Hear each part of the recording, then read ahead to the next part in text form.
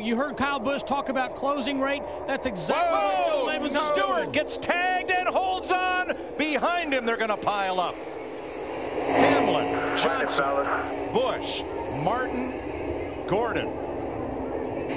And Tony Stewart cut down in front of Matt Kenseth. I guess we're going. Got a little bit loose, but then these other guys reacted to it, and they all crashed. The defending champion of the Sprint Unlimited, Kyle Busch, heavy damage. Mike, that 1969 Daytona yellow on Jimmie Johnson's car, Corvette color. Not much left of it. Martin torn up.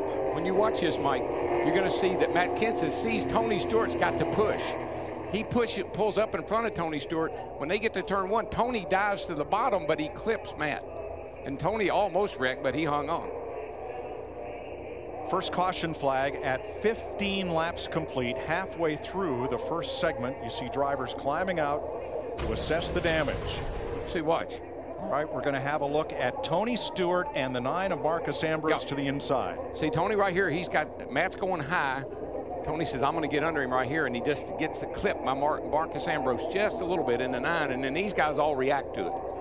Hamlin hit the brakes. His teammate Kyle Busch got in the back of him. That pushed him up into somebody else, and away they go. And Mark Martin almost made it through, got hit in that right rear, and shot to the outside wall.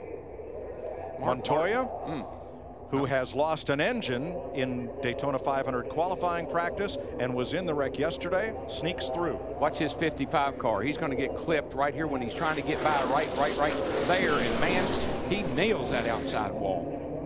See a side window pops out of the car. That was a terrible lick.